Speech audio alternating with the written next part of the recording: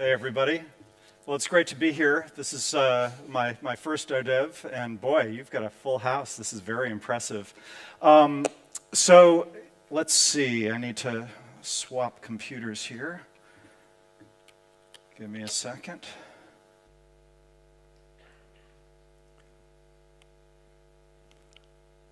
Oops.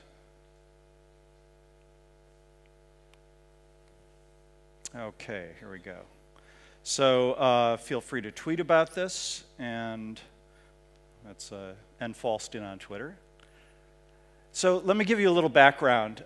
You saw that habitat background, and I thought that was going to be appropriate because I'll get into it in my talk, but it's hard to look at that today and realize how cutting edge it was at the time.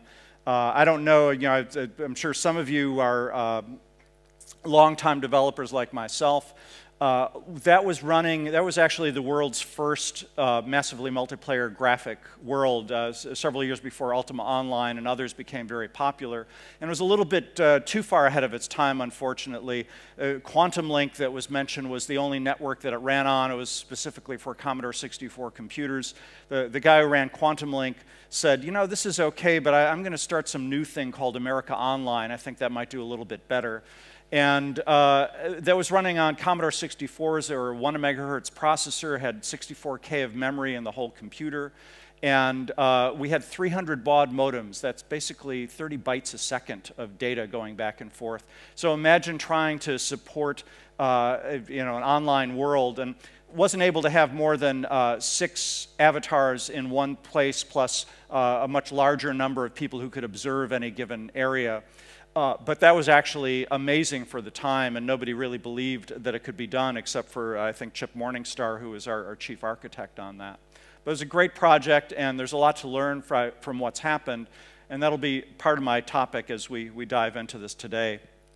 I've worked in a lot of different places over the years. I actually started in the games industry in 1980, and it's been interesting at that point.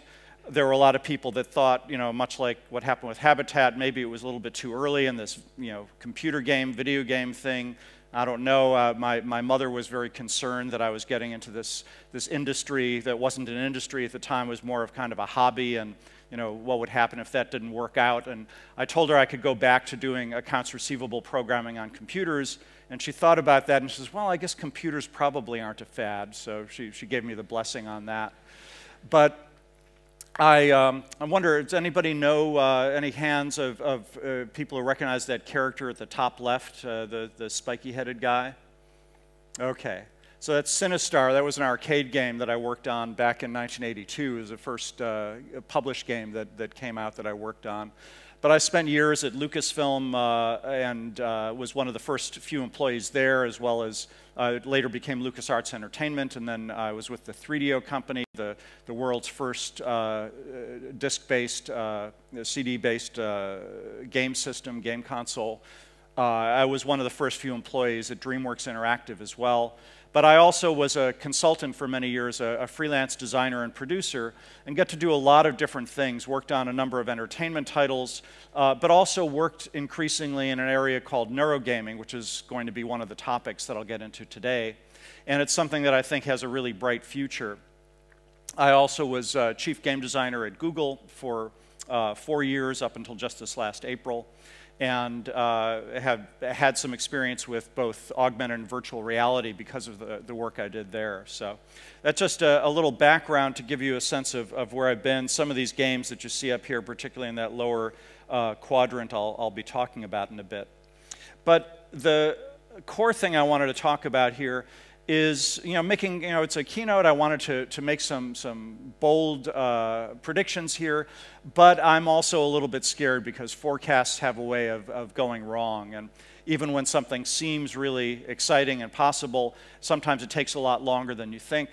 And that's kind of the category that I wanted to get into here, and that I grew up on science fiction, and I love the way that things have developed with film in particular. There's a couple of movies here, The Matrix, obviously a classic one, And just on the flight over here, I saw Ghost in the Shell for the first time on the plane. And that's actually not from the movie, I believe, but from some of the other fan work that's been done on that. I think that's somebody cosplaying. But that idea of being able to plug into a computer and just have, our brains be connected, to magically fill it with information, to have essentially telepathy, to, enter a virtual world that's completely realistic. It's been a great dream. And sad to say, I'm not absolutely sure it's going to work that way. When I see this kind of thing, particularly The Matrix, where they kind of went out of their way to have this gigantic spike going into his head that looked very uncomfortable, I think that it may be a little bit like when we look back at this. I was digging around, and this is the first illustration I found of somebody talking about what a journey to the moon might be in the 1600s. And they thought, well, maybe wild swans can take us there. Swans are big and strong, and we hook enough of them together, probably, about 9 is enough to lift a person, shouldn't be a problem. And, then we've got a little sail for steering. That should work just fine. And we'll get to the moon in a few days. Well, it seems pretty quaint now. Even several hundred years later, things progressed. Jules Verne actually was amazingly prophetic in a lot of the stuff he did. He said, well, the fastest way to get from one place to another is a cannonball. What if there was a giant artillery piece, and we were able to put people into the shell of the artillery piece and fire them at the moon? And then you've got a couple images on the right from a 1905, one of the very early films that was done that was actually based on that concept, a little bit tongue-in-cheek, as you can see. But that was just Jules Verne using the best technology of the day. Of course, the acceleration to fire you out of a cannon would crush everybody on board, long before you had a chance to accelerate fast enough to get to the moon. And it was pretty impressive. He actually decided, well, let's say, where would they launch to the moon? Florida seems like a really good spot. So he got some things pretty accurate there. But the fact is, it's a dangerous business, and it's very easy to take the technology of the day and think that, oh yeah, things will probably be like this in another 100 years, 200 years. So that sort of plugging in, using your brain like a computer, sounds good, but I don't know. I have questions about that. Yet another case, something dear to my heart, is I saw the movie 2001 when I was just a kid. And I thought, this is great. By the time we get to 2001, I'll be able to go up to the orbital Hilton. Maybe, if I'm a scientist or wealthy enough, I can go to the moon base or one of these cool places. But 2001 came along, and it was pretty disappointing, frankly. We're still working on the space travel. And we had Hal, who, compared to Alexa or Google Assistant at this point, still outclassed them completely in his ability to talk and be very intelligent. But what's interesting is there's one little detail in that movie that they got wrong in the wrong direction. After 2001, in fact, as they're traveling to Jupiter, Dave the astronaut plays a game with Hal, a computer game with a sentient computer. And what is it? Well, it's chess, and it's a little 2D, looks like a 4-color screen. And by 1988, long before 2001, we had things like battle chess that frankly looked a lot better than what he was doing there. And if I was stuck in a spaceship for a couple of years, I'd want something at least a little bit better than 2D chess to play. So sometimes people get it wrong in one direction. Sometimes they underestimate where things will go. A lot of times, new technology, I find, this analogy just resonates with me. We're going through a mountain pass, and maybe the mountain pass is only going to end in some small cul-de-sac, maybe a tiny valley with nothing of interest. Sometimes a whole continent opens up.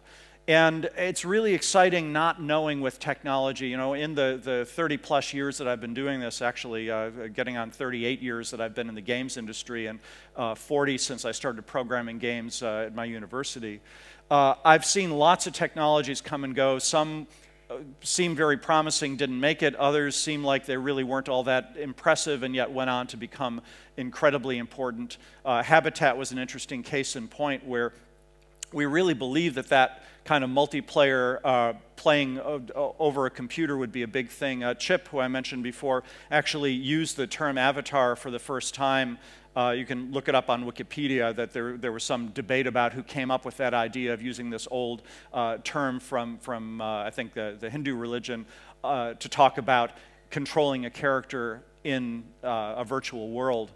But it was clearly ahead of its time then, and there was a period around 1990 where a lot of people said, oh yeah, this is just not going to work, it's too expensive, it's too complicated, computers aren't fast enough, but of course all those things changed. Sometimes though, you get through that mountain pass and you find that you're stuck somewhere, that you could see there's this wonderful valley and all sorts of possibilities, but you just can't get there from here, and you have to kind of go back and find another way there. That happens actually quite often as well.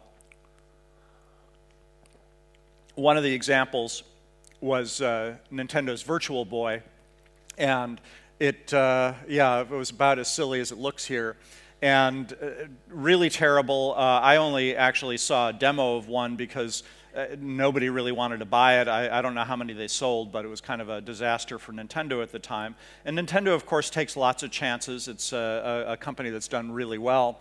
But every once in a while, they made a misstep. And for a lot of us, virtual reality became something that, sort of like fusion power. They're always promising it, but it's probably another 30 years away, and, it's not something you really want to count on. And that's one of the things that you have to watch out for when you're predicting new things. It's just sometimes it seems like it's never going to happen, and then around the corner it really does. So let's get back to this first thing about plugging in your brain, the idea that you could just plug in and in a matter of seconds have something like martial arts, basically blasted into your brain. It's a wonderful concept. I'd love to see that happen, but there's a lot of reasons why I'm pretty skeptical about that. Absolutely in the short term, meaning the next 10, 20 years, and quite possibly in the long term as well, that may look like those swans in terms of what they thought was possible and what we think is possible. Every brain is a little bit different, in some ways a lot different, but where the actual neurons are that control any given thought or memory or skill, it's not the same and not identical for each person, and doesn't even use skills in the same way. The idea that some kind of electrical current could come in, and even if it knew what to do, that all of those neurons, you think about if you learn a skill like a martial art that takes place over months and months, there are millions, if not billions, of neurons that are getting wired up there, and not just wired to be on and off like a digital machine, but actually making connections and making physical connections through your brain. I'm pretty skeptical that having a jolt of electricity would speed that up by 10,000-fold.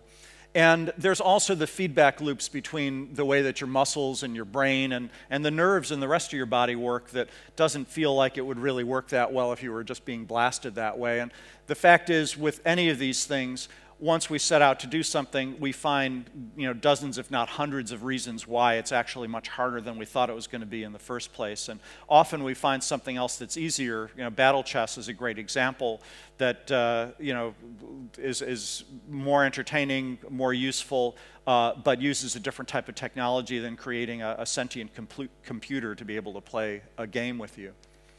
So, if you want to predict things, there are several tools, several things that I found have been pretty useful over the years.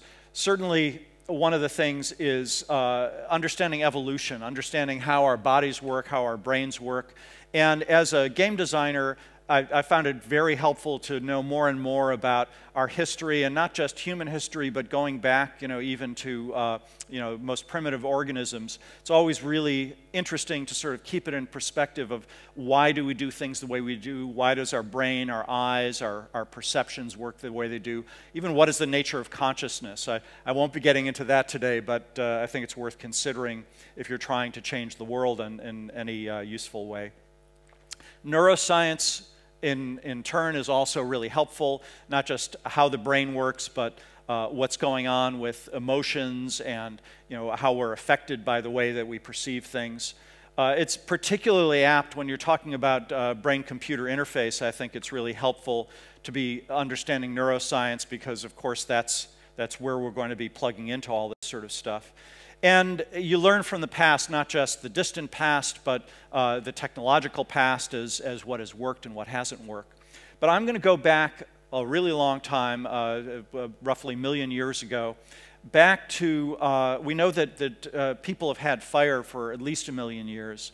And one of the things that we don't really know is, when did language first appear? Quite a few people, myself included, think that early language probably is also about a million years old, but it's a lot of the changes in your body that were reflected in language aren't really preserved well in skeletal remains, and of course we don't have any recordings or other ways of telling what people were talking about or even able to do in those days. But I like to think, at some point, whether it was a million years ago or only 50,000 or 100,000 years ago, as some people think that language came around, whenever it did, it was, in a large extent, our first virtual reality. It was the first time that people were able to say, I had an experience, I saw something today, I imagined something today, let me explain to you what this is. And this is something that is so fundamental that by the time we're 1 year old, just as we're barely being able to even walk, we're starting to talk as well. And that's one of the reasons why I think it probably goes back a very long time. And it's so fundamental to us that, like a fish in water, we just don't even notice how profound it is and how important it is. But here I am, despite all of our new technologies, the technologies I'm using to show this, it's essentially one person sharing, their imagination, their vision for what they see to a bunch of other people. And along the way, we've come up with a lot of new technologies that show it off. As long ago as 40,000 years ago, there were paintings, cave paintings here. This one is actually a mere 20,000 years or so old. And I think that it's really quite amazing. My art skills are terrible. I could not create something anywhere near as realistic or beautiful as this. And you can't tell just from this picture, but the artist found certain patterns on the rocks that reminded him clearly of this bison or aurochs or whatever it is, and use that as kind of a very simple 3D way to give it a little bit more of a sense of being there in body. And the pigments are beautiful even 20,000 years later. And realize that this was somebody who mixed these pigments, didn't have jars or containers that were easy to use. At least we didn't find pottery until many thousands of years after this, but was able to bring this deep into a cave, by flickering torchlight, create something that was beautiful and that has lasted for 20,000 years. That, certainly the games I've worked on, the writings that people do, it's hard to imagine whether anything that people are doing now will be known again in another 20,000 years, and yet we've already had this from this person here.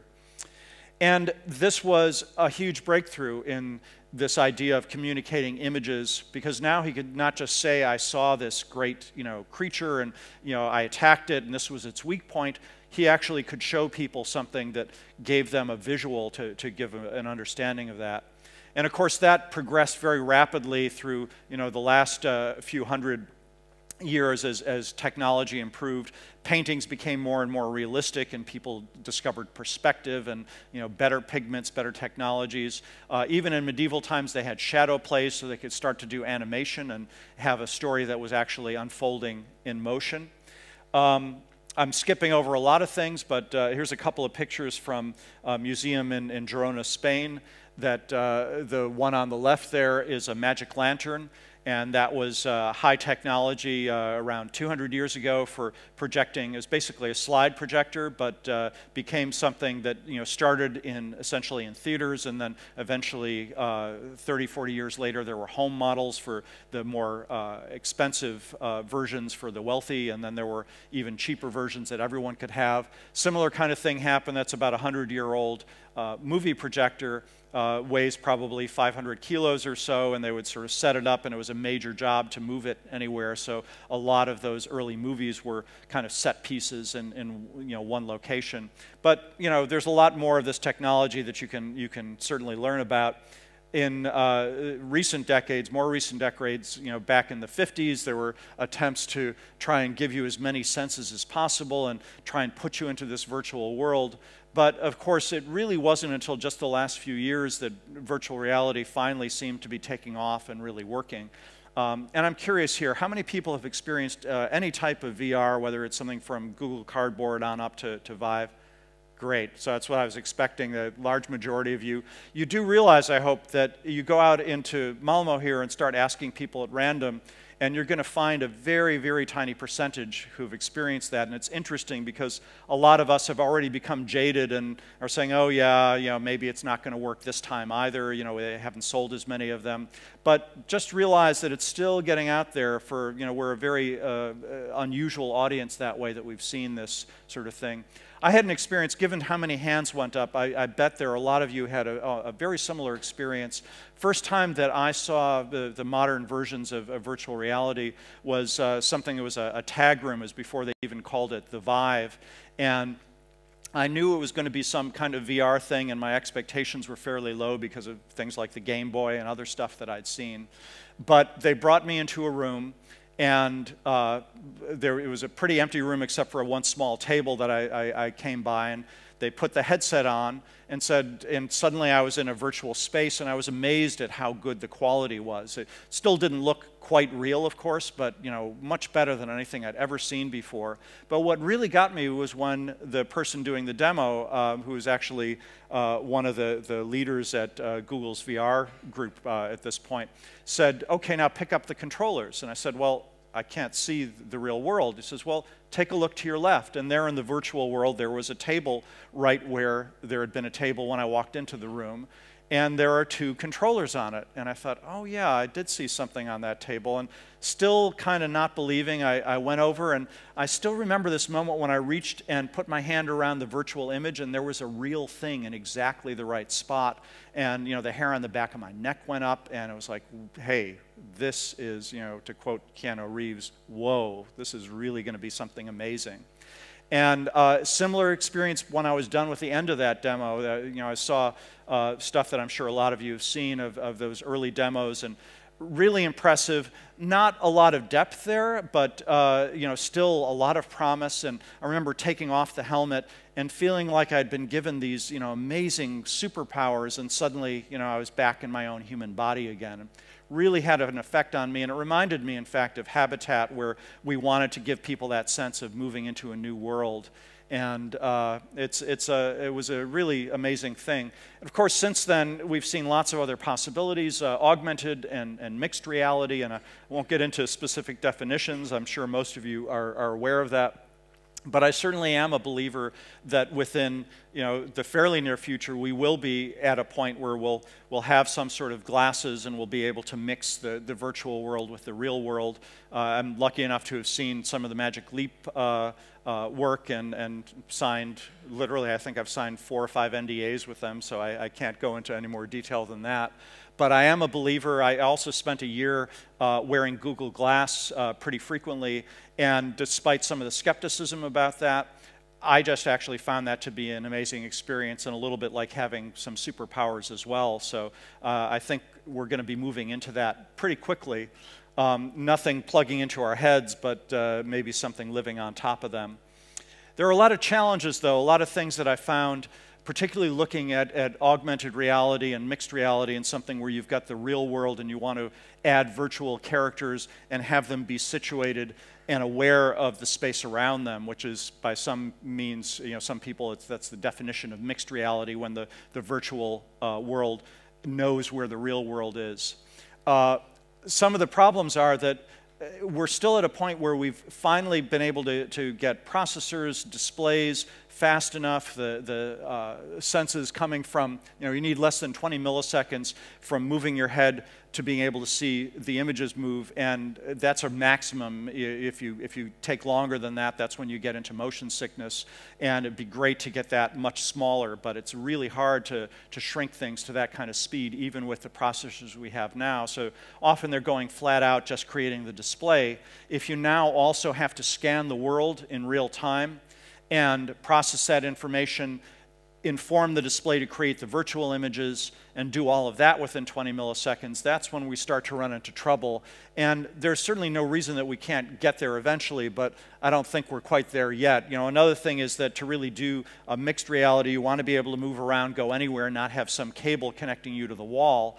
And that means that you're not plugged into a power source, in the wall, which can be, easily 100 times the power consumption of just a battery if you want the battery to last at any reasonable amount of time.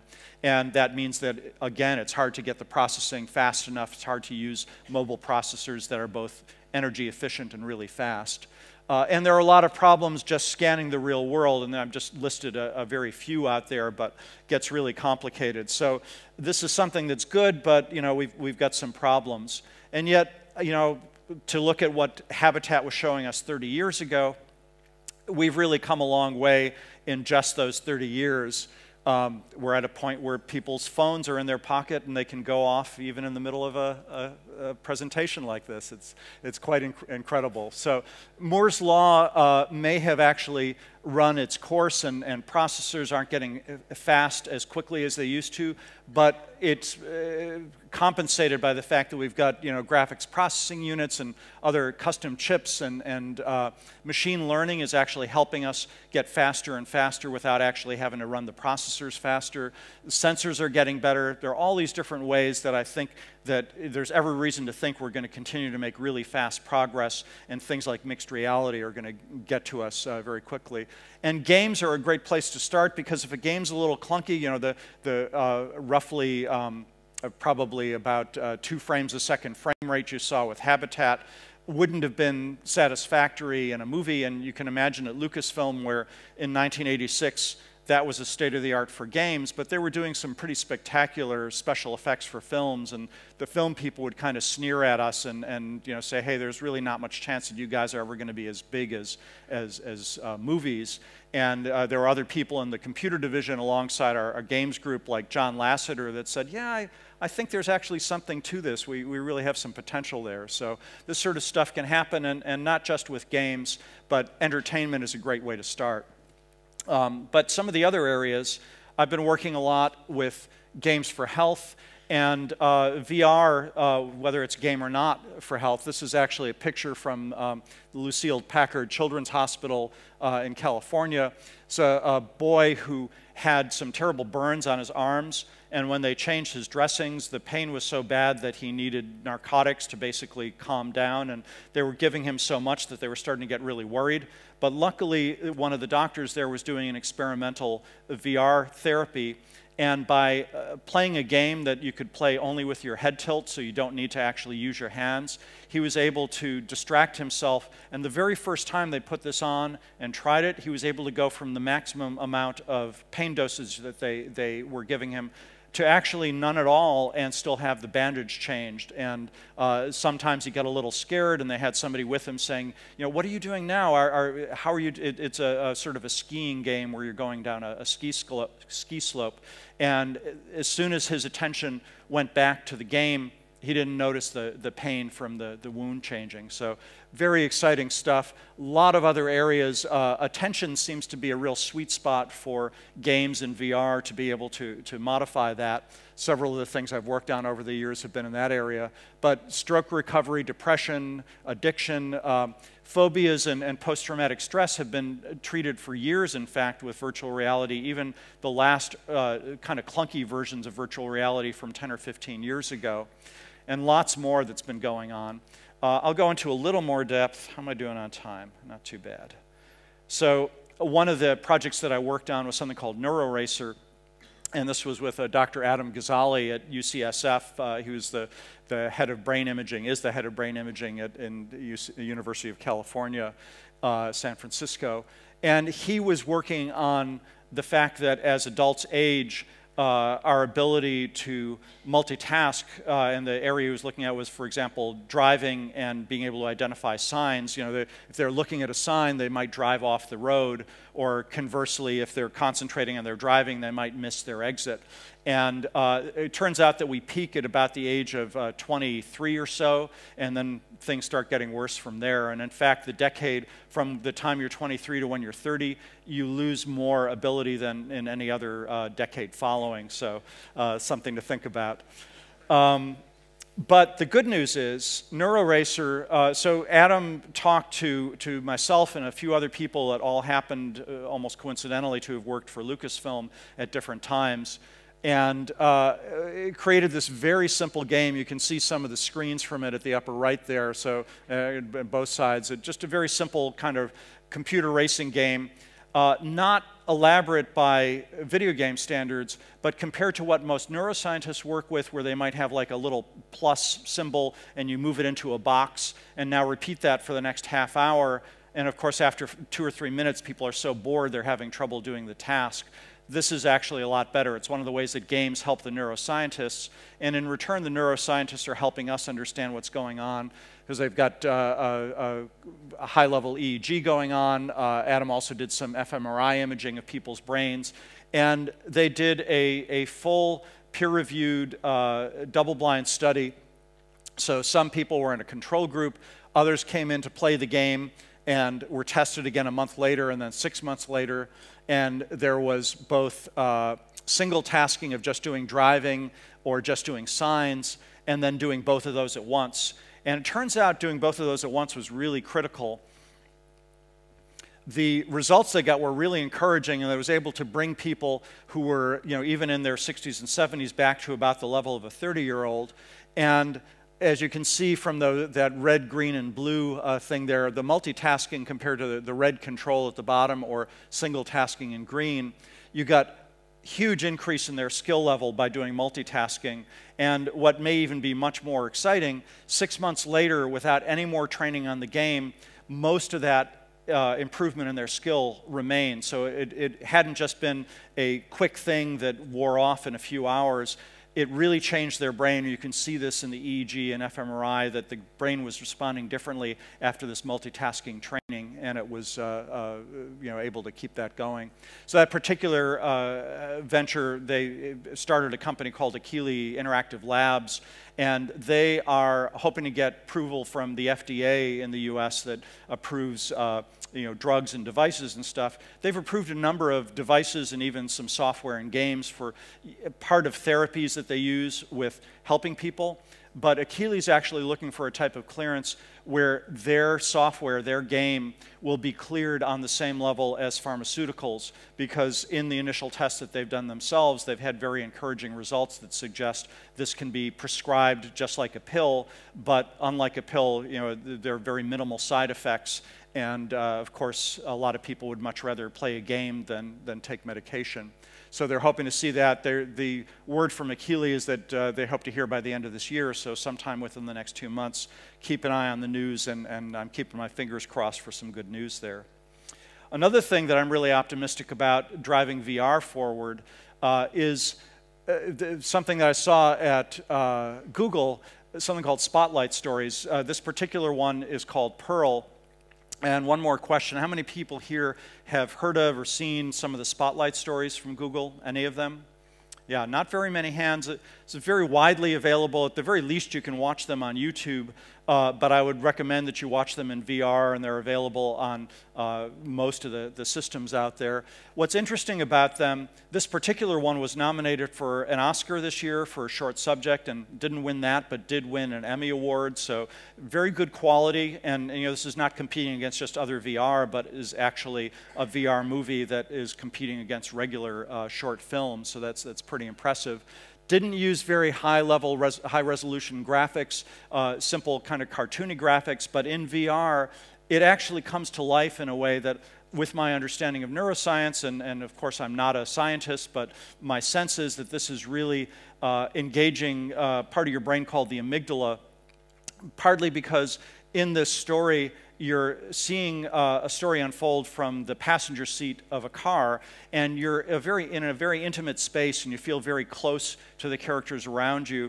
And I use that term in both senses, that you feel like you're physically able to reach out and touch them, but that triggers a part of our brain that says this person is in arm's reach. I'm sure, particularly now that I'm going to bring your attention to it, that the people to either side of you, you're more aware of them than anybody else in the room, that we're hardwired to be very sensitive to stuff that's in our personal space around us, and virtual reality does a great job of affecting that. So Another technology that gives me some hope for where we are able to go in the fairly near future is eye tracking. This is getting built into a lot of the headsets that will be coming out in the near future, and it certainly gives you that ability on the software side to see with great precision just where someone's looking.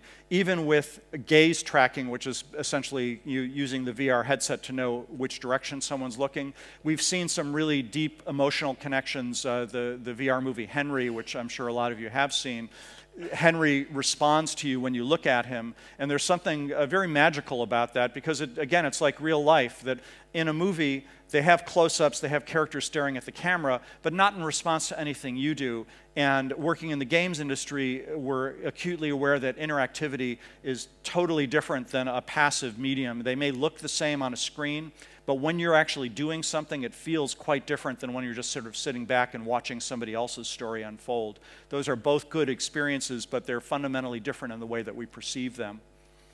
But speaking of movies and eye tracking, you can get a sense from some of the science fiction of what it would be like when we have that level of eye tracking. It gives you this extremely fast thing. Our eyes are one of the fastest parts of our body. And of course, if we're processing information, the first thing we need to do is look at something and perceive it, have that part of our brain figure out what it's looking at, pass it to our conscious mind. But consciousness is actually pretty far back in the loop. And if you can catch where somebody's looking, you can actually predict with some accuracy what's going on in their brain, sometimes before they're even aware of what they're seeing. So that's really a very exciting area where I think that without having to plug into the brain, we can simply use technology that's available today and see where someone's looking, see where somebody's eyes, even their involuntary eye movements are taking them, and use that to help, even with selection. There are some really interesting interface experiments I've seen using the speed of your eyes to select things. It goes way faster than you can ever move a mouse, because of course to move the mouse, you see something, you move your eye to it, and then the signal says, yes, I want to actually select that, and you're moving your arm, and then you have to click with the button. And even though that can happen in about a quarter of a second, you could shave a lot of time off of that quarter of a second. And as I mentioned before, milliseconds matter in this kind of thing. But that's the input. What about the output? When you're clicking, there are muscles in your arm that are moving, and they generate a signal. And there are a lot of devices out there, well, a lot. There are a handful of devices, or I guess an armful of devices, that are just starting to come out now that will sense the electrical signals in your arm or actually in any part of your body. And it puts out a fairly complex signal, but you can then use Fourier transforms and other types of analysis to figure out what's going on with individual nerve patterns. And one of the great things about it, of course, is that if you're training one of these things, it's very easy to tell somebody, you know, all right, move this finger, move that finger, now spread them out. You can have that whole training thing happen fairly quickly. And even though, again, people's arms, just like their brains, are different, there's a little bit less difference there in the way that it works than in the way that your brain works, certainly a lot less complexity. And I'm very optimistic that this is going to be able to pick up a lot of information. And what that can give us, potentially, are things like being able to sense your motions when you only move your finger a little bit, or possibly even when you just have the intention of moving your finger before it actually starts to move. And certainly that time that it takes to push your finger down and make a gesture for a HoloLens or press an actual physical button, if you can just move it a fraction of that, again, we're saving those precious milliseconds. And potentially you might get to a point where you could be texting simply by, you know, moving your fingers, or even by kind of twitching your fingers to a point where no one else can see it, so that we get to that sort of telepathy that you think of, where you're using your heads-up display, you're getting the input, you know, and being able to select stuff with your eye and respond to it, not even just with your hand, but with the muscles and the nerves in your arm, without having to move your muscles much at all. We're sort of getting to the ultimate couch potato there, I guess. But I'm sure we'll find some really useful things to do with it. One of the first areas that's likely to take off, I think, is esports, where, again, milliseconds matter, and now there are, you know, million-dollar prizes that can be won. So shaving those few milliseconds off of somebody's response time every time they select or click something is going to be huge for that. But eventually, there's no reason why we can't have sensors over our whole body and not necessarily clamped around our arm. but built into our clothing so that it just becomes a very simple thing where, you know, your body image in a virtual world is very easy to capture because you're essentially in a motion capture suit the whole time that's not just capturing your movement, but knows exactly what's going on inside your body with your muscles moving and probably is also monitoring your health and all of that. So what this means, to kind of bring it back to where I started, is that I think we can actually skip the whole brain plug thing, which I think will be great for us because, you know, I didn't mind shaving my head. I'm not so sure about all, you know, the different kind of ports. And of course, as you see, there's a lot of common ports there that we all know are changing every few years, and ripping out the old one and putting in a new one doesn't sound quite so good. So I think there are a lot of advantages to this bypassing the hardware kind of connection. It doesn't necessarily allow us to, you know, learn how to fly a helicopter or learn kung fu in a few seconds, but it is technology that's available now, or certainly within the next few years. And there's a lot of advantages to it. You know, I think our friend here will be, you know, equally amazed and gratified that, you know, he doesn't have to have that thing stuck into the back of his head.